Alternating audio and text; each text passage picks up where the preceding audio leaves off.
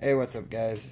Big update here because I've just got done doing a lot of maintenance, and we will go over all the mods now, considering I've done a handful more mods since last video. But as far as maintenance, the car is at, I think, 112 or 114,000 miles, and when I had the intake manifold off, because it is direct injection, I did notice the intake valves and stuff like that were starting to gunk up a little bit. Not bad, but, you know, enough. So I made the tool, got the walnuts, blasted them clean, then put it all back together with an aluminum thermostat housing, new coolant hoses and all that. Right as I got it back together, no leaks or anything. Let it sit overnight. Came out the next day. Oh yeah, look at that, all the coolant pissed out. For some reason, I had cracked there's a coolant pipe that runs down underneath there that connects into the water pump, which is right there on your drive belt. And somehow, when I must have put in the aluminum thermostat housing, I must have pushed it into the pipe too hard, and I cracked the end piece of it, and it was leaking. So I ended up just upgrading the water pump then, and threw on an aluminum water pump and a new water pipe, and like I said, that aluminum T-stat housing. So we'll go over all the mods here now, starting with the fun boy. The spoolie snail is a hybrid KO4 F21, and it's only running 22 psi. I think it peaks at like 3,500 RPM, 3,000. It peaks pretty quick. It's a quick spooling turbo. I'm also running a Speed Tech short runner intake manifold, so it helps get that boost into there much better. And it also has a downward facing throttle body instead of to the right, so I had to change the routing under there to it, so as it gets into the manifold it more evenly distributes the air into the cylinders. That was probably one of the most noticeable upgrades I did on the car. I mean, obviously besides the turbo, but that manifold, that thing helped a lot. I had to get a custom cold air intake. I had a guy off eBay custom make this for me because the inlet right here is much larger than stock. I think it's 15 or 20 millimeters larger than stock. So you can't fit an aftermarket tube on this turbo or even a stock one. They will not stretch. So I had to have him custom make that for me. Then there's my mass airflow sensor. I'm running it to a K&N Apollo filter, which I have sealed into my firewall, and it gets the cold air from right there. So it's a true cold air intake. I've also done all the upgraded intercooler hosing, so it's got the sound deletes and stuff like that. My intercooler is a, can you see it back? Not really, but you can see it kinda. An Alta intercooler. It's an oversized one. I'm also running a catless downpipe, and I have that wrapped. And you see I also have a turbo blanket, and I have the heat shielding on in there too, which I also high temp silicone sprayed. It's running to the OEM JCW exhaust, and I do have the carbon fiber JCW exhaust tips to go with the carbon fiber interior, which I'll show you in a little bit. I'm running NGK R Step 1 colder plugs, which are the OEM plugs for this JCW motor. Yes, by the way, this is the N14 JCW motor. This is a JCW.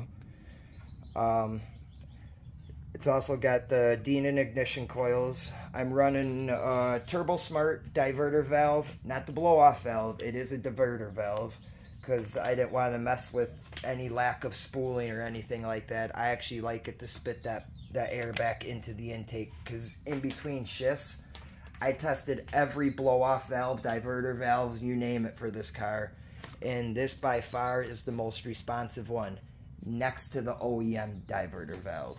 I highly suggest not getting a blow-off valve. Yeah, they sound cool, but you're losing too much boost between shifts, and the turbo has to work too hard to spool back up. Just trust me on that. I've also experimented with all the intercoolers, and the cheapest eBay one I found is the best because it's the highest flowing. I just have my Alta on right now because I haven't switched back.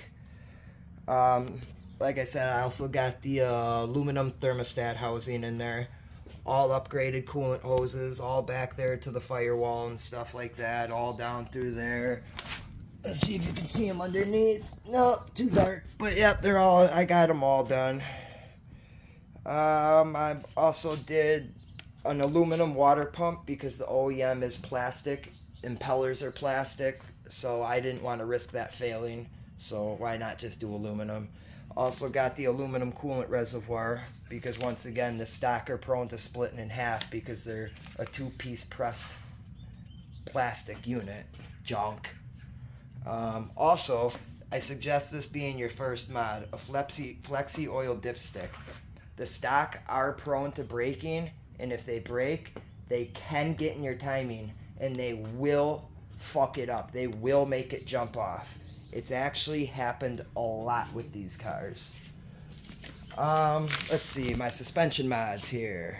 I got Rev 9 Hyper Street 2 coilovers with the caster camber plates, and I'm running them, as you see, not that much of a drop, but enough to make them look nice. They got 32 sets of adjustment, 32 being the tightest, 0 being the softest. I have the front set at I think 9 or 10, and the rears are at like 15. Anything more than that, it starts getting bouncy, too tight, and honestly, it's 10 times better than even my JCW suspension on here right now. It's got the OEM JCW strut bar. I've got the adjustable upper and lower rear control arms. As you see, there's also no rust under there. This car is pretty clean. I've also did upgraded upper trans mount, lower engine mount, and upper engine mount. I did the PowerFlex bushings with them. My rims are a 17 by 8 ET35 rotoform. And if you run coilovers, you're gonna have to run spacers if you run a rim, like the stock rims that have an offset anything less than 40.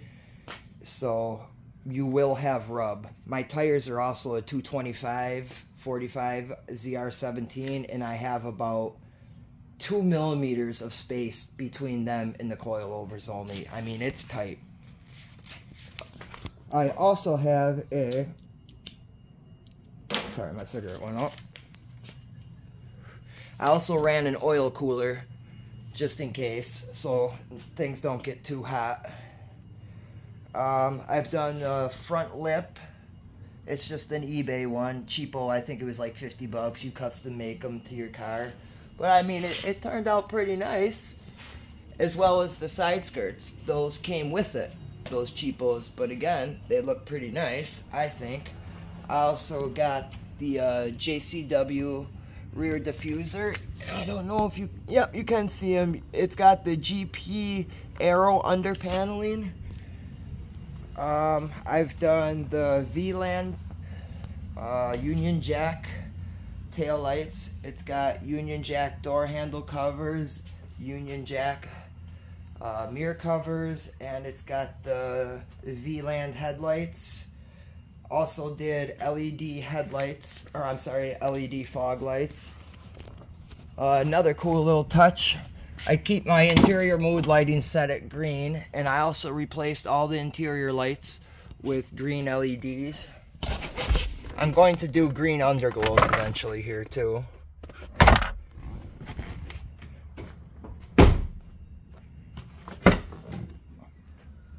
Alright, yeah, when I say I did them all, I mean I did them all.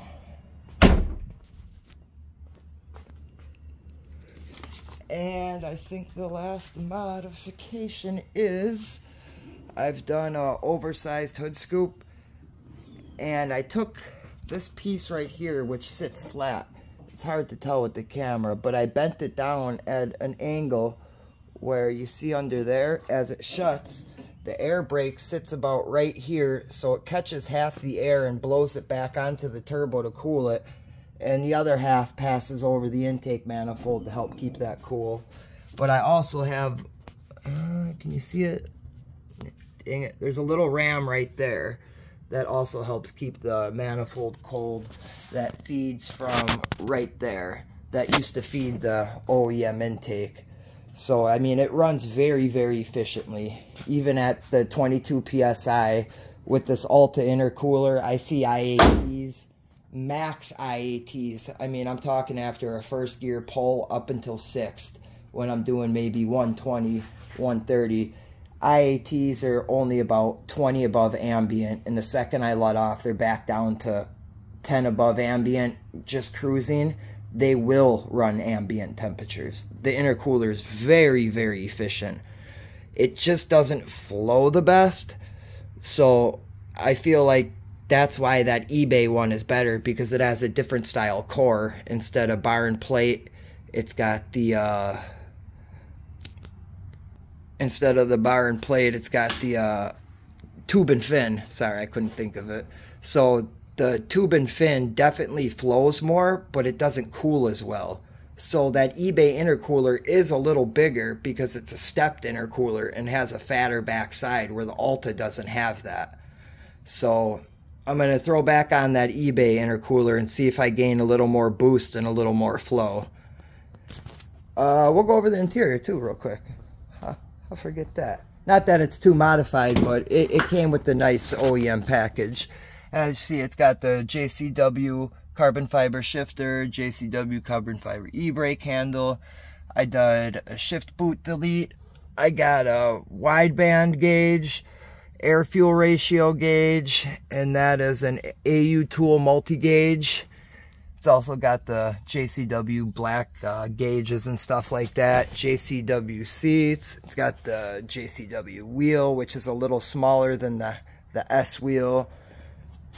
You know, sill plates. It is a factory JCW car. As you see, it's got the carbon fiber dash and all that, and the trim pieces all around. So, I mean, it's a pretty nice car. It scoots pretty well. It's not quite on par with my gray r58 yet as far as speed-wise, but a roll race, this versus the r58, I think it's going to be a much closer race. Much, much closer. But off the hit, man, that gray r58 pulled so hard. Don't get me wrong, this thing pulls hard. This is probably if I had to guess to the wheels, it's probably 280, 300 horsepower, give or take. It's no slouch, but I'm used to my r58, which was a little bit more, and being supercharged, it put it down immediately. So why not fire her up real quick?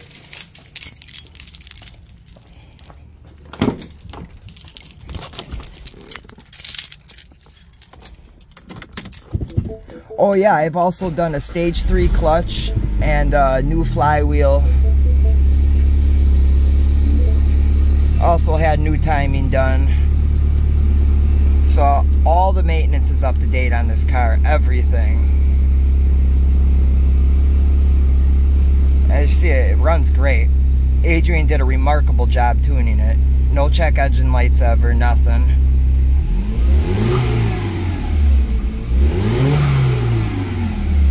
See, as you hear, that diverter valve's not loud.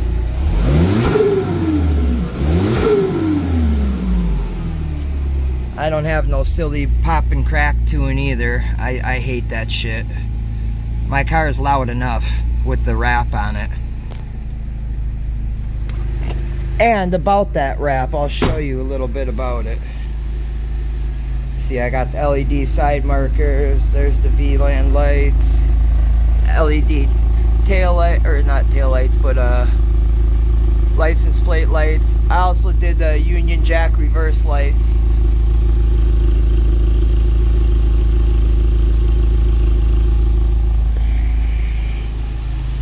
The little bit of squeal you hear is my throwout bearing, which was new too.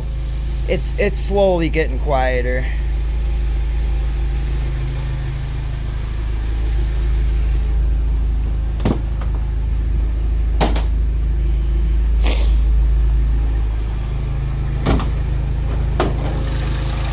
Oh yeah, I forgot that. I do got an oil catch can also.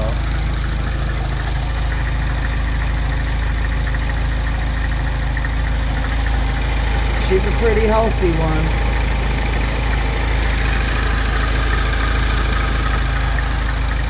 I do have a new fuel pump and vacuum pump, so those will be going in soon. It's not needed, but again, it's at the 112,000 mile or so. Well, as a matter of fact, let's see where she's at. Oh, I'm sorry, it's up to 123 now. So yeah, it's getting up there. I've been putting some miles on here. It gets phenomenal mileage. I'm at 31.8 and I do probably 75% city driving, hitting lights, not getting above 45 miles an hour. Let's see if it has my average speed. Yeah, see, there's my average speed. So, I mean, even with this power, this car runs very efficient. I don't plan on changing the radio either. I love this Harman Kardon stereo in here. It actually slams with the speakers built into back here and the couple down there, and being such a small cabin in here, man, it sounds good, dude. I won't even lie. So I'm not gonna change them. But